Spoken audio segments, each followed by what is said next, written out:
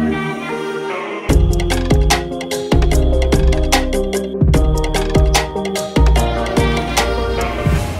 it's season 7 of G's Culture Podcast. Great to have you with us, wherever you may be. Kari, I imagine people, this is the first time you've been on our podcast, but I imagine people are all over the world They are listening. This is a podcast really just by pastors, for pastors, or really church leaders, anybody in the trenches of building a local church. It's great to have you with us. Thank you. Season 7 means this. There's 6 previous seasons that if you haven't listened to, you got to go back and binge them all. Yeah, they are very binge-worthy. They're very binge-worthy. So Kari, I'm going to ask you a question about binging in just a second that my wife and I have a big argument over. Oh, no. But welcome to the podcast. If you are a regular listener just jumping in, I do want to let you know that our heart really is just to resource pastors and church leaders, anybody building church for revival. And so there's 2 other areas that we're doing that in as well. The G's Culture School of Leadership.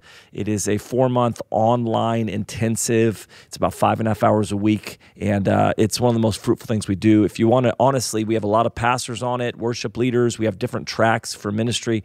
If you want to look into that, you can. As well, we do an annual pastors conference. This is for pastors, church leaders, and their teams.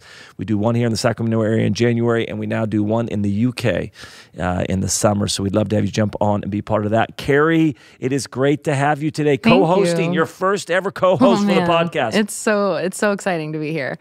I have listened to every single pastor's podcast. I love them. I think I've texted you after multiple ones. You have. I am just obsessed with this podcast, so I'm so happy to be here. Well, thank you for flying down and being part of it. Yeah. Can you really quickly just tell us who you are? And your husband and you pastor a phenomenal church up in the PNW. Yeah, in the great PNW. We love it.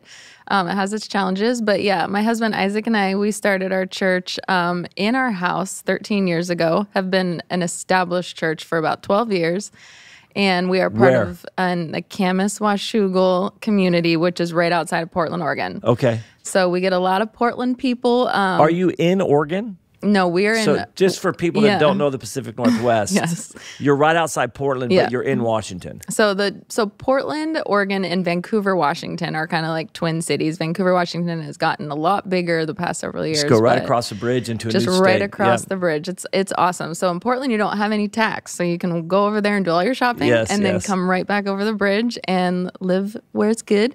But yes, so we have our church over there, and we're doing great. We love it. Love pastors. We've known you for about 3 years, and just your leadership has really just affected Isaac and I and changed our life, honestly. And so thank you so much for everything that you do. We absolutely adore. One of my favorite memories will be the Disneyland and the whole thing. Tell us real quick, you guys pastor a phenomenal church up there. What is the thing that surprised you most about both church planning and senior pastoring? Oh my goodness.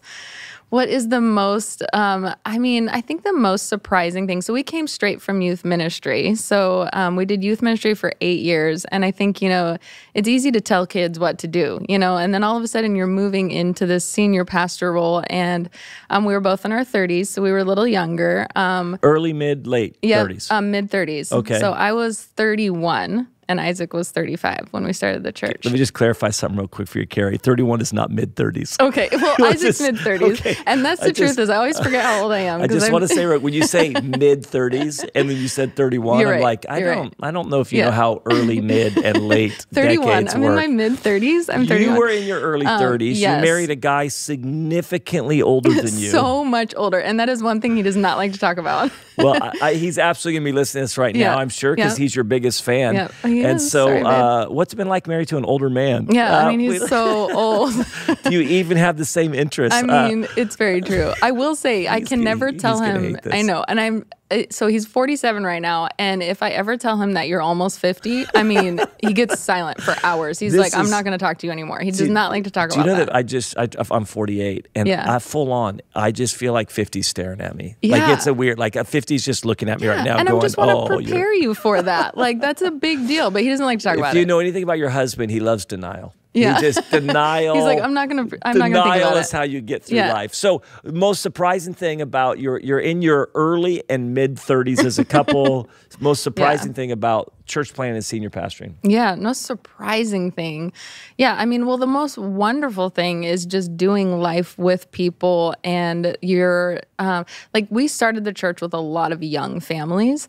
And, you're doing setup and tear down and doing all the things. And you're like, can you get there on Sunday morning at 5:30 in the morning with your 4 children? And but what I think surprised us most is just how close you really get to that core team of people that you're planning the church with. Yeah. And I think that's what drew people in, was that we really became a close family. And most of our team is still the same from that 13 years ago. The people who were doing setup and tear down with us at 5 a.m. on a Sunday morning are still our people, because there's so much growth that takes place in you when you're like doing that together, serving together. So, that's honestly, it's such a gift to be able to work alongside of those same people for so many years. Number one area you had to grow in that you didn't even realize you're going to have to grow in, but the number one area that required growth as you stepped out of youth ministry into senior pastoring? Yeah, I mean, I think the confidence in discipleship, like really being confident that I knew my word and I knew prophetically what God's doing, and just trying to really step out in that confidence and lead. I mean,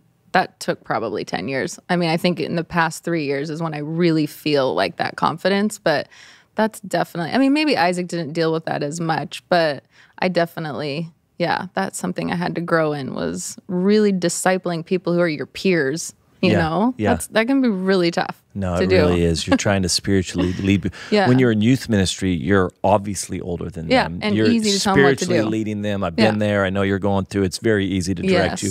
But it's right. And it's not just people our age. There are people older than us now. Oh, exactly. That we're leading, because you're leading that community. It's one of the things I say about pastoral preaching. Yeah. Different than you when you're a senior pastor versus when you're talking to teenagers. You're talking to a very select group of people. They're all going through the exact same thing. You know exactly what they're going through.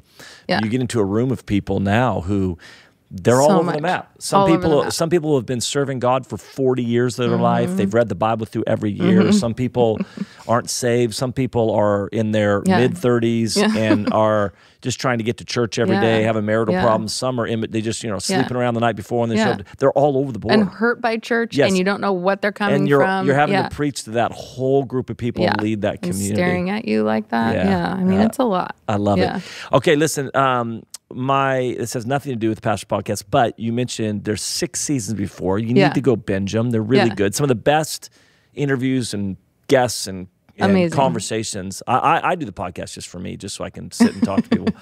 But you and my wife are kind of Marco Polo BFFs. Yes, we are. Yep. And she's the only person I Marco Polo. That's hilarious. And so CJ and I have a difference of how we watch television shows. Yeah. And so she very much is like, you start a show and you just watch the entire thing through. I'm the same way. You start one episode, next episode, next episode, next episode, all 7 seasons. Where I'm like, do you like to save it? You watch 1, maybe 2, and then you watch another television show for a little bit. You like, because I come from the thing of you watched 1 episode a week and waited for the next episode the next week. Well, yeah. I mean, that's what we all came from. But now that you can binge it, then you don't get the full feeling of the show. Like, I want to be fully in. I can see why you're a BFF with my wife on Marco Polo, because you're both delusional. It becomes monotone is the problem. No, it's just a monotone storyline. Oh no, and like you're so invested. Like if you keep taking breaks, but so you do like to. We used to all the time. Some of it's my short attention span, but yeah. Do you feel like you just kind of lose it? But I love it. Like we are binging. This is crazy. We are binging Deadliest Catch right now. Have you ever watched that? It's the best binge, and there's 20 seasons. You could watch it for the rest of your life. Can we have this conversation real quick, talking about Deadliest Catch? You have an alter ego that... Yes, I do. It's true. You have a full-on alter ego. This is embarrassing. On Instagram. Thousands of followers on Instagram because of fishing. Yes. You actually are like an accomplished, legit... People follow you on Instagram, fisher woman. They do follow me. Okay, so I grew up in Alaska, and my dad would just take us fishing every single weekend. And it was a way to stay close to my dad. And then it became a passion of mine, too. So now my dad and I go back to Alaska and fish every year. And then Isaac and I got to go this year. So now we go multiple times a year and go fishing. And you just film it? And you just film it. And then you just show fish. I follow your alter ego on Instagram. And I'm like, hey, there's a really cool looking fish. And people send me free stuff. So I don't even know the fish you're showing me, and I'm like, it's fascinating. Is it fascinating? Yes, it's fascinating. That makes me feel good. Tell people what the Instagram is. I don't want to. Tell people. Come on, tell people. Okay, so it's AK Kenai Girl, and how do you spell that? Well, it's AK for Alaska, and then Kenai. How do you spell that? Kenai, which is the Kenai River in Alaska. So AK Kenai Girl, which is I actually never knew that. I followed you, but never knew that. Yeah. Oh, you didn't know that? I would just. I don't know what. I know. I'm totally a poser, though. I mean, it just is what it is. I don't live on the Kenai River. People think I'm a guide up there. Yeah. I'm, whatever. It's working. But I get free stuff, so it's all for the free things. It's random and amazing. That's the thing.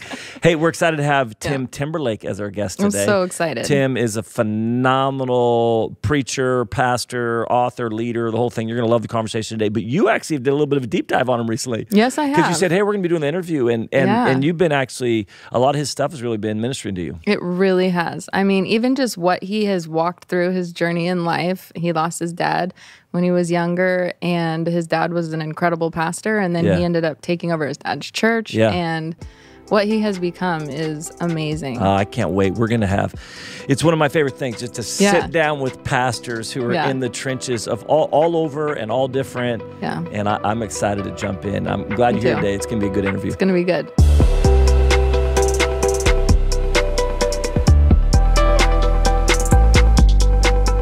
Well, it is so good to have first time on the Pastor's Podcast, and I think I can say that this is every pastor's kind of dream list. I think I could confidently say that. That this is really what every pastor dreams about.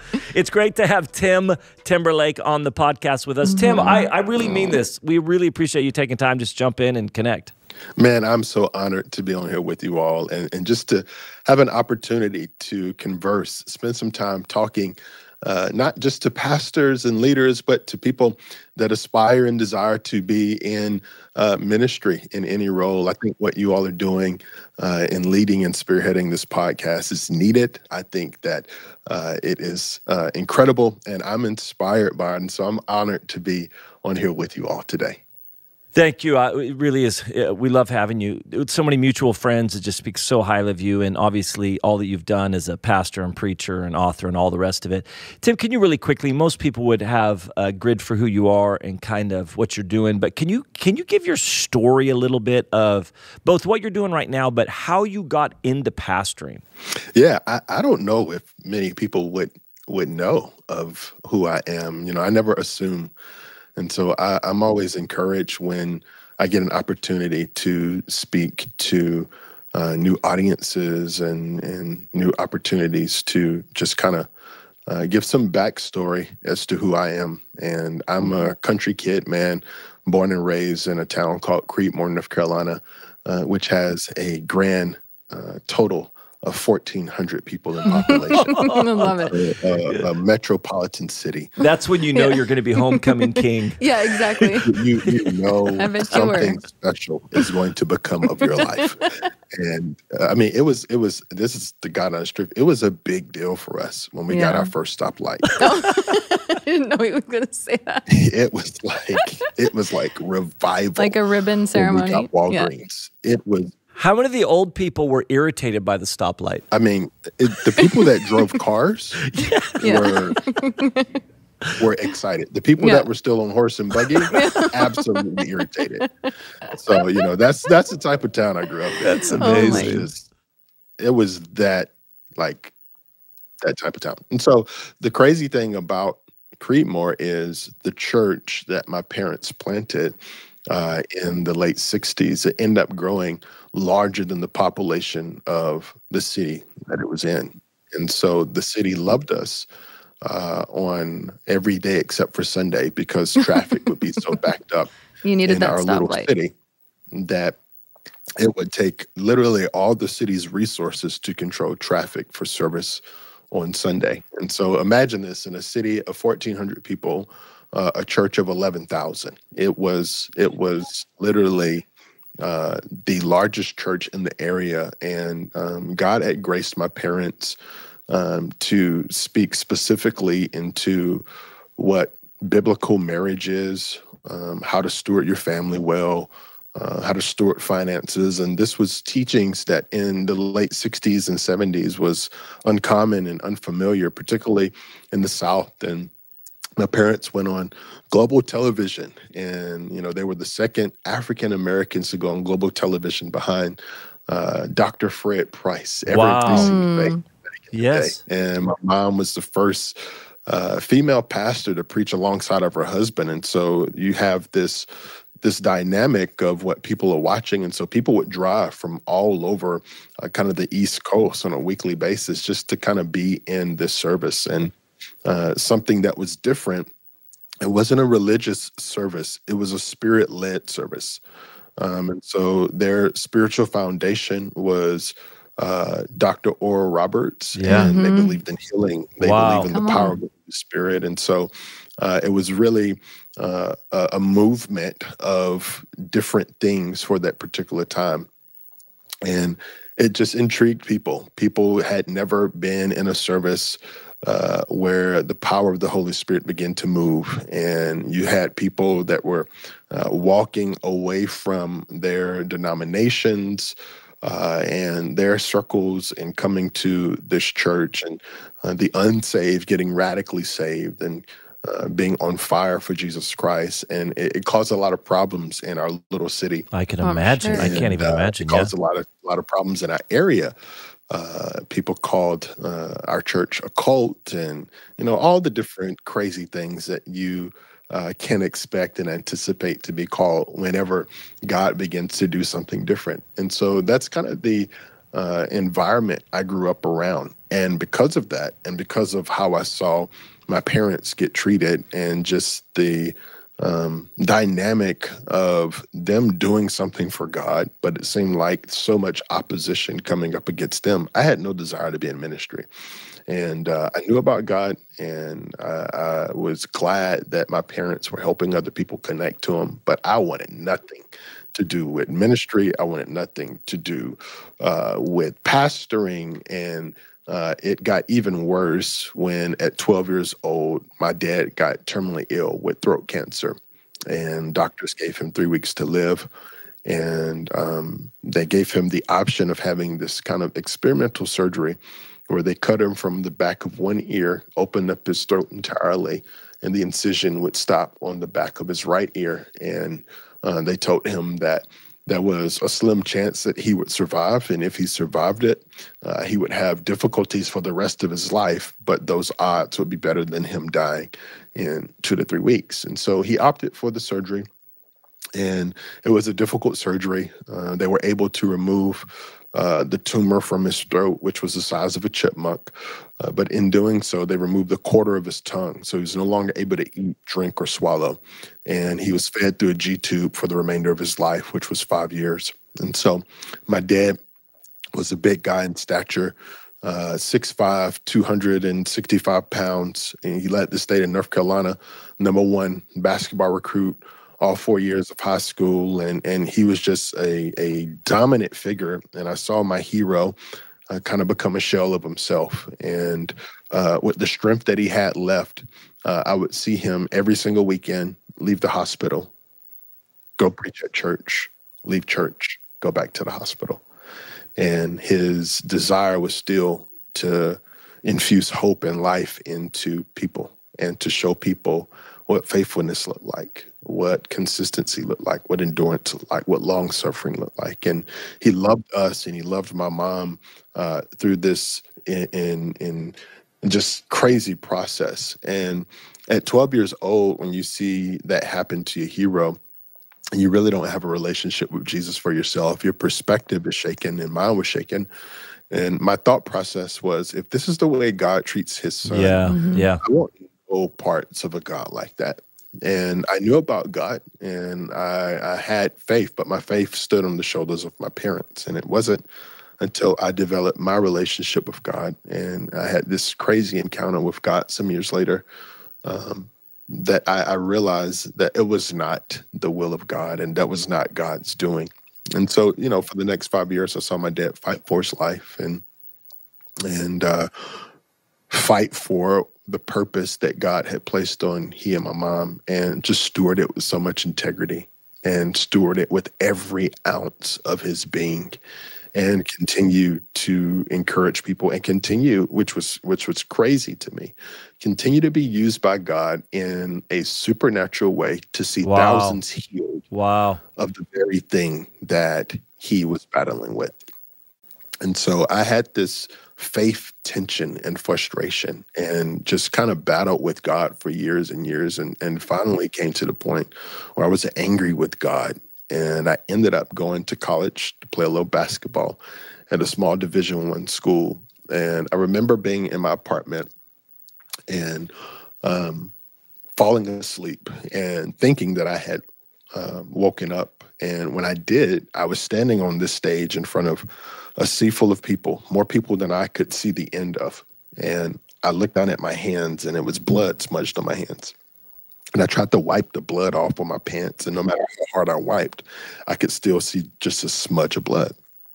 And so when I realized what was happening, I heard the voice of God so clear for the first time say, the longer you run from what I've called you to do and who you could have influenced, their blood will be held to your account. And I woke up immediately, and I was scared out of my mind. And like every child that's afraid of something, I called my mom, and I'm like, Mom, this is a dream that I had. I'm thinking, man, she's going to have just so much encouragement. She's going to be like, oh my gosh, that is crazy. And I am here for you, baby. And oh, come home, and oh, tell me more. I told her the dream, and she kind of stopped for a second. And then she burst out laughing, like hysterically. And so it confused me. I was like, what the heck are you laughing at? And she said, that's the same dream your dad had when God called him in the ministry. You're kidding. That's the goosebumps. Come on. I'm telling you, I left where I was that week, transferred to Bible college, and finished up. Moved back to North Carolina, became the co-pastor along with my mom at 20 years old, and served there faithfully for 16 years until God called us to Jacksonville to steward what we're now stewarding. Wow. Tim, first of all, it's such an incredible story. Do you feel a responsibility to carry what your father carried? I don't know how to ask that question. Mm-hmm. Like, I'm fascinated by, like, how do you steward that, which is so profound, the legacy that your dad, both in his fight and faith, as well as just what he built, and then also kind of carrying what God's put on you. How have you navigated that? Yeah, I think the best way for me to honor what my parents have stewarded and the vision that God has given them is to pioneer in that same vein. And so I have this saying, and the saying is this: honor the past by pioneering the future. Wow. Mm-hmm. And I think the greatest way that I could honor their legacy, and the greatest way that I could steward what God has done in them that's still thriving. I mean, we still are standing in the very place and in the very prayers that they have prayed. My mom just turned 75 a few weeks ago, and she's still serving in ministry, still traveling and speaking, still strong, still, just an incredible giant in the faith. And I was talking to her one day, and when I was praying through this decision to come to Jacksonville, and she said, you have to do what we did. And I was like, what do you mean by that? She said, you have to pioneer what's different. And that's the greatest thing that you could ever do to honor us. And so what she meant by that was they stepped away from their denomination to pioneer something different. And people called them crazy, and people called them heretics, and people called them just all types of things. And I stewarded the church that her and my father pastored for 16 years faithfully, and God called us to Jacksonville, and it was confusing to me because I had no desire to come. It was not on my radar at all. And I wrestled with it for a while, and number one, I didn't want to leave the people that I pastored and loved because they had been through so much transition, so much trauma, so many things that were triggering. And number two, I found myself being challenged where I was. And so there was not a challenge I was searching for. And so when you are in a town that is now 2,400 people, somebody say increase, God increase the seed. You know, whenever you're in a town that's limited in its capacity, to maintain, steward, and grow a church is a challenge. And I love the challenge of that. I loved seeing God do something special and supernatural in what people would call a desolate place, or a place where a church in this day and age could not thrive. And so I just had no desire to leave. And God called me and my wife to Jacksonville, and that confused me. And so I think for our listeners to understand, especially PKs that are called in the ministry. Yes, yes. One of the greatest things that you can do to honor the vision of your parents and honor the vision of your leaders, I love that, is to walk out in excellence the vision that God has placed in your heart, because that adds value to their vision. It adds value to the things that God has placed in their heart. It's the best way to steward it. So that's what I aspire to do. I love that. I have an 18-year-old son who is called to the ministry and loves it. And I just want to hear from you how you handled being called to the ministry, but also going back to your dad's church, taking that over. It sounds like you did that with your mom, but what that looked like for you, even just living up to people's expectations. I mean, I know you did at that time. Even now, you obviously have experienced fame and success, and just living up to people's expectations and being bold but humble as well, how you navigate through that. So yeah, my parents were really wild, and they would be considered today as kind of different. And what I mean by that, in the 70s, 80s, 90s, early 2000s, they were the couple that were like matching outfits. And you know, they were really bright colors, and but they weren't like crazy, which is an odd combination. And they didn't seek out attention.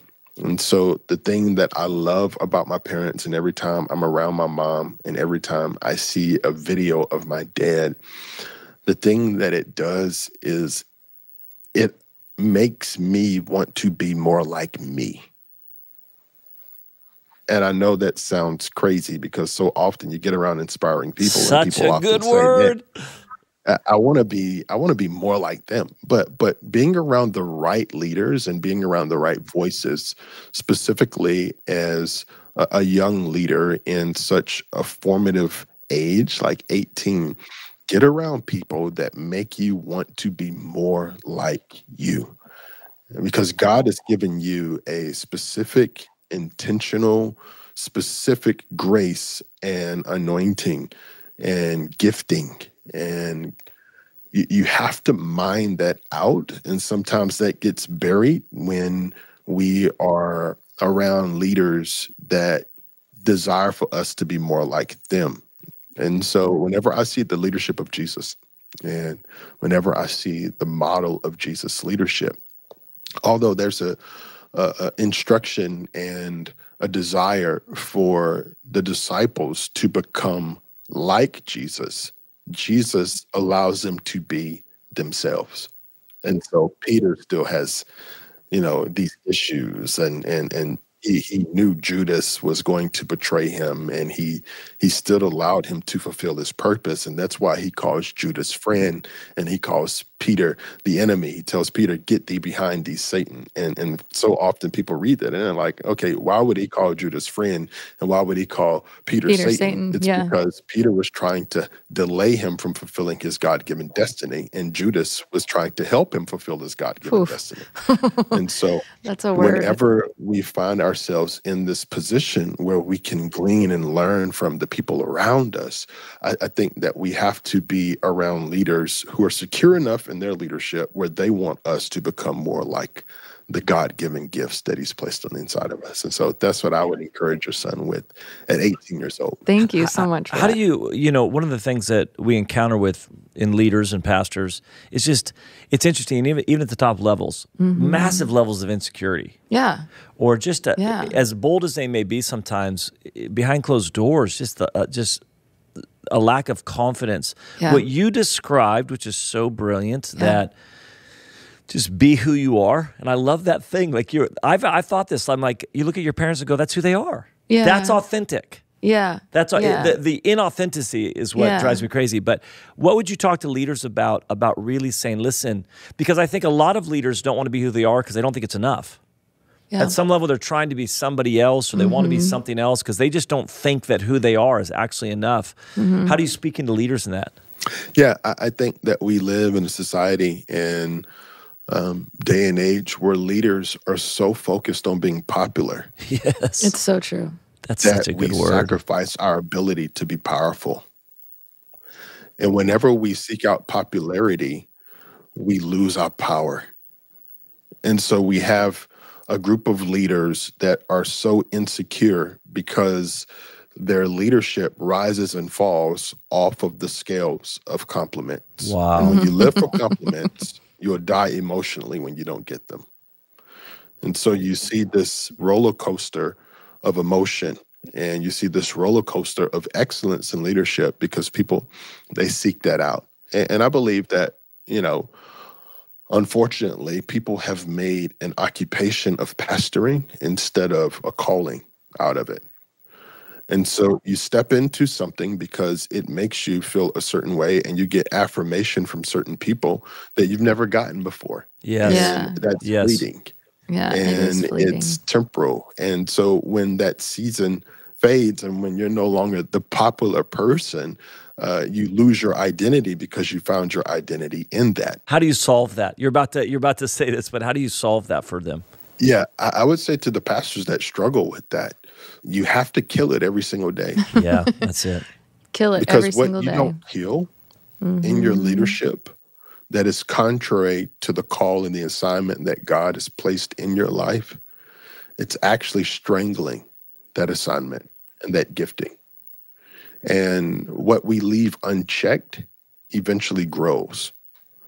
And, unfortunately, we have a lot of leaders that are being led by the wrong things, being inspired by the wrong things. And that's not to say that they're all sin and bad things, but they are bad in reference to what God has called you to do. And so I would just say, kill it every single day and make sure that it's surrendered and submitted to the feet of Jesus. So at the end of your life, you get the two words that matter most, and that's well done. And that's what affirmation and approval I'm searching for. And the older you get, the more you realize it doesn't matter what people think about you. Yeah, that's exactly right. That's one of the most freeing and liberating things. As I get older, I could care less who thinks I'm popular, who is like enamored by me, who's fascinated by me. I just don't care. And I look at the life of my parents as they got older. I look at my grandparents who, my God, went through hardships and trials and tribulations that I have never faced. And they were one step, my grandfather and my grandmother, one step removed from being slaves. They were something called sharecroppers. And sharecroppers did not own their own property. They stayed on the property of the person who owned the land, and they worked the land to stay on the property for free. And while they did that, they pastored. Wow. Jeez. And they pastored faithfully. And what encourages me to be faithful, to be consistent, to have long suffering, to endure well, to not complain and murmur, they did for free with joy. I mean, my goodness. What many have an opportunity to have their lives sold into and platformed and celebrated and championed. Like, I would talk to my grandfather before he died, and it's just so humbling to think about. He would ask me, grandson, what is it like to get on an airplane? You get on this thing, and it takes you in the air, and it places you back on the ground, and then you go talk to an audience that's in a different state or a different country. He could not fascinate it. Before he died, we were able to take him to the beach for the very first time. like put his feet in sand. He never could imagine. And so for the leaders that are listening to this, Boy, may we profound. Be so hungry to see Jesus do something in and through us, that we steward this responsibility with humility and with honor and with reverence, and not make it about us, but make it all about Jesus. Is that the key? Man, it's so profound what you're sharing about the connection with your parents and grandparents and how it's grounded you. Because as I listen to your story, like there's real hardships or curveballs, whether you're 12 with your dad, or even as you stepped into this pastorate at 36, and I'm sure you were going in thinking it was going to be in the midst of beauty. There's been real difficulty the last 4 years of what you've walked through. Is that how you have guarded your heart and not fallen into entitled complaining mode? Because it's in ministry, there are real curveballs that come at us, unexpected, that are hard that we walk through. And I just find that thing, even in myself, I find that thing where I'm just frustrated. I begin to feel like I feel entitled maybe not to walk through difficult things. They shouldn't take as long as they are. They're dragged on. I remember getting on a plane one time, irritated that I had a middle seat. Yeah, well, that is irritating. Yeah, that is irritating. But and I remember having to stop and go, why? Yeah. What is going? I'm flying to New York City to go stay in some really nice hotel and get fed and go. Is that how, what you're describing right there, has that been the key to not fall into entitlement and complaining and guard your heart in the midst of walking through things that are not only hard, but were unexpected? Yeah, I think, and this may not be for everybody, but I've never had a season in my leadership walk where there wasn't some level of great pain and difficulty. And so I would say humility for me is the fruit of pain. And I'm often reminded 19 years ago, my first year pastoring, and I'm 20 years old and I'm trying to figure it out. And I'm pastoring this church at the time that's large, and we got a large building, we got a lot of land, we have a school that's K through 12. We have our senior citizens facility where we allow seniors 65 and up to stay in apartments that we've built for whatever they can afford. And I'm stewarding this, and I'm like, okay, God, what the heck do I do? And I remember God asking me this question. If I took another 20-year-old with the same gift setting, with the same grace, with the same talent, with the same anointing as you had, would they do this assignment better than you? And that was a humbling question. And I had to really think about that. I had to really do some searching and do some spiritual, personal inventory. And the answer was yes. If there was someone else that God gave the same responsibility to, they would steward that thing better than me. And at that moment, I had a godly conviction to lead my life rather than follow my life. And that's the thing with a bunch of leaders. They're following their life. They're allowing life to happen to them instead of them leading their life. And anytime we get in the season where we allow life to happen to us, we begin to follow our life instead of lead it. And that's a very dangerous thing for us as leaders. And so we have to lead our life, and we have to make sure that with what God has entrusted to us, no one else with the same gift setting, the same grace, the same anointing would do a better job at stewarding it than us. And that was 19 years ago. And I think today I'm doing the best that I can with the gifts, the resources, the anointings and the graces that God has given me. And I just refuse to allow somebody else with the same things to do it better than me. You know, I read your book, 1440, which was incredible. I love the whole idea of just living for every moment. And it sounds like did you write that when you were planting your church? No. So that book came from, oftentimes when people write books, they either write it from a great place or they write it from a place of pain and regret. That book came from a place of pain and regret. And it kind of was birthed in COVID, and I was thinking about just time and how we steward time. Yeah. And the time that I wish I could go back. And it really came from a conversation that me and my father had my 18th birthday. And my dad sat down with me for about 5 hours. And I was not following Jesus Christ at the time. And my dad he really prophesied over me. And he told me the plan and the purpose that God had for me. And my mind was on what I was going to do for my 18th birthday and where I was going to go, where I was going to eat, what friends I was going to see, who I was going to hang with. I was going to go to the mall and then go to the movies at night. And my mind is everywhere else. And my dad he's right beside me, and he's sharing his heart with me. And after about 5 hours, he pats me on the leg and he goes upstairs to his room. And 2 a.m. that next morning, my mom knocks on the door. She says, "I need you to help me get your dad out of bed. He's not responding." Oh, so I go into his room, gosh. and my father's transitioned. And I remember thinking to myself, I wish I had more time. I wish I had been more aware of the conversation he was having, because he knew. I didn't.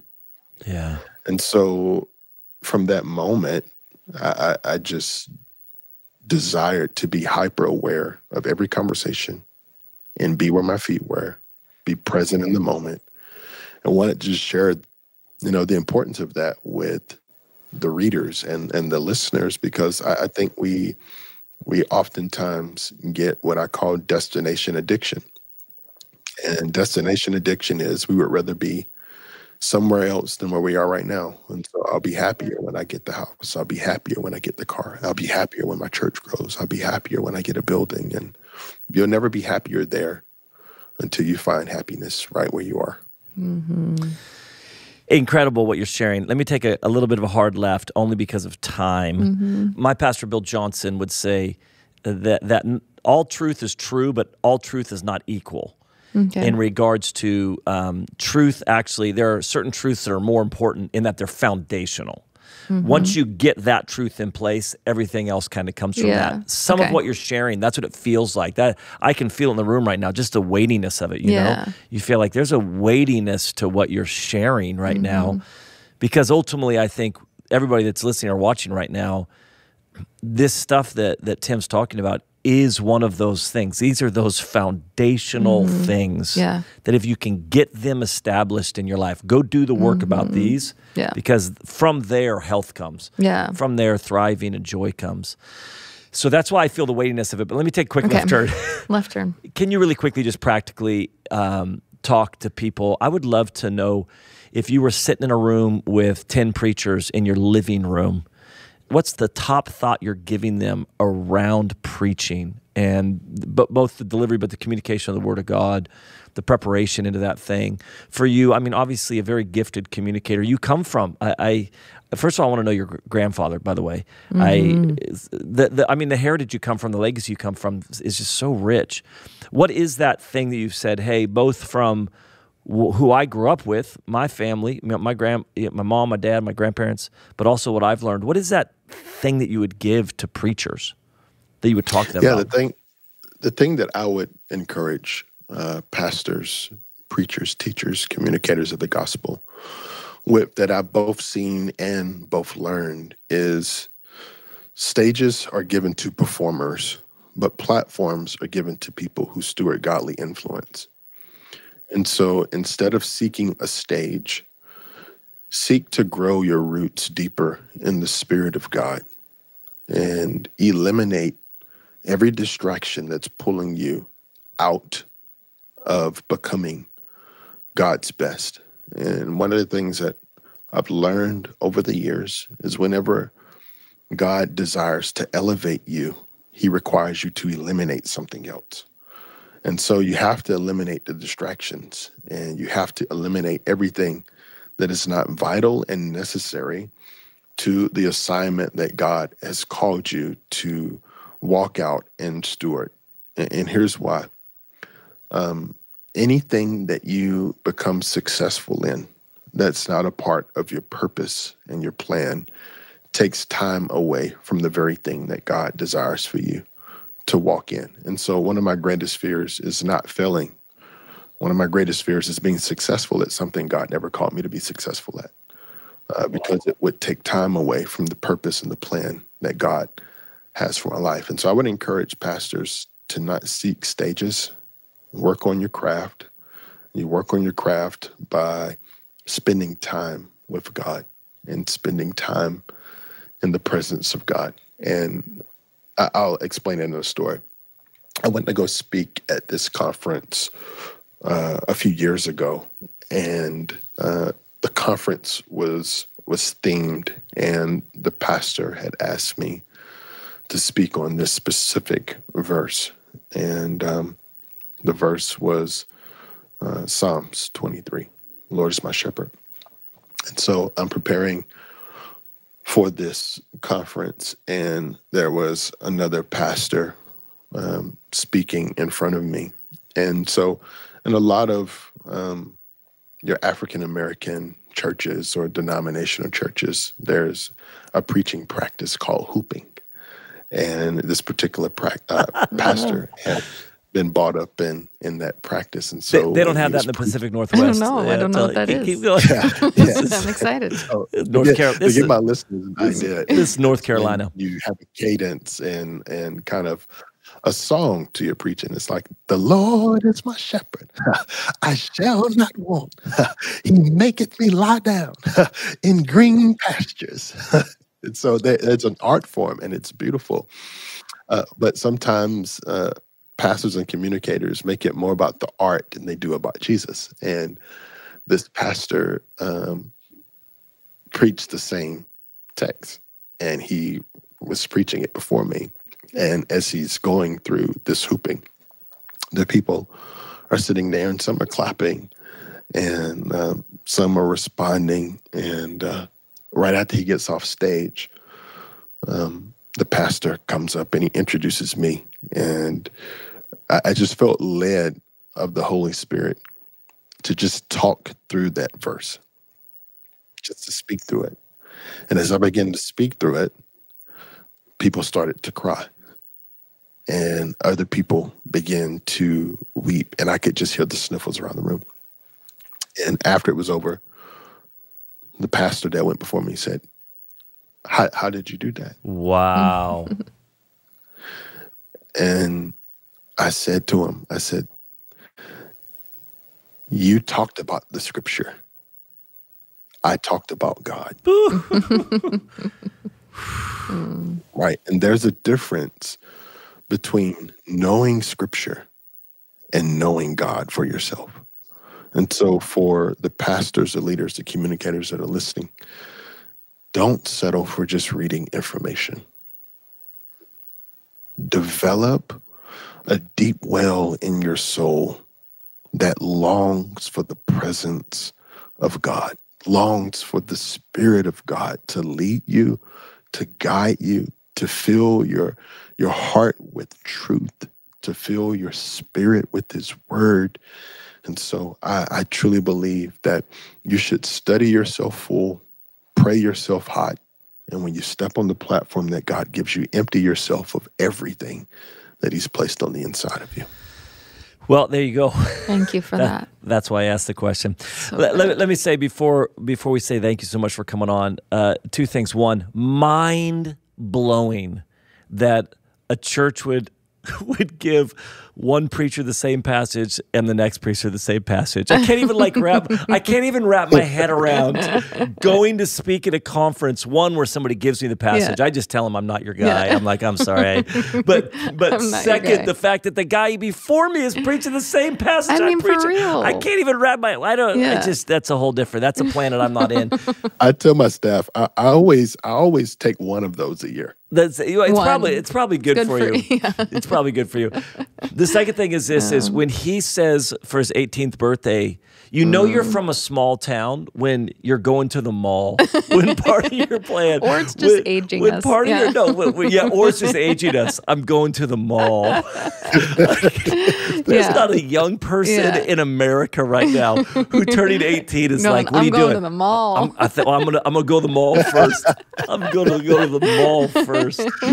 So Pharaoh's Pizza and Foot Locker, baby. Foot Locker. Tim, how do they? Obviously, I could talk. I kid you not. This is not hybrid. I could talk for another 2 hours with you and just pick your brain on stuff and hear kind of so much that around leadership and reaching culture and discipleship. But how do people connect more with who you are and what you're doing? Obviously, social media, books, your church you lead, things like that. How do people connect with what you're doing?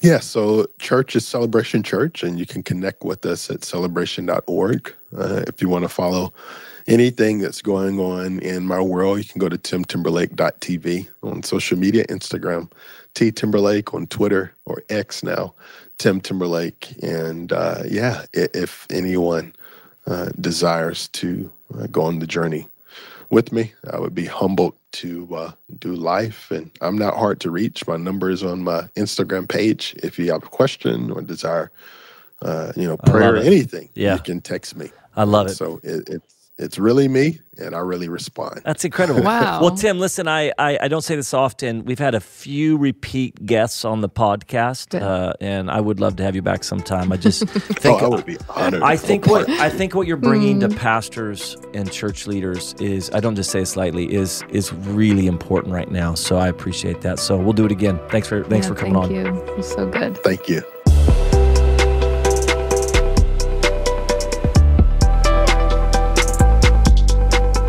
Kari, I think this is part of the problem with doing podcasts. I could literally this is not a joke, 4 hours. I could sit at a table with us just talking for 4 hours about this stuff. And I didn't even, we have questions we want to ask. I don't know if I got to just about a third of them. I'm not kidding. I was not prepared for the way I was going to feel during that. I was holding back tears. Yes.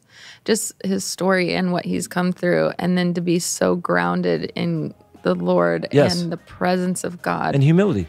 Yeah, I think I don't know what I was expecting, but that was just incredible. I'm so thankful for that. Well, guys, thanks for joining us wherever you are. I really mean this. We absolutely love anybody who's out there building a local church. We're in the trenches with you.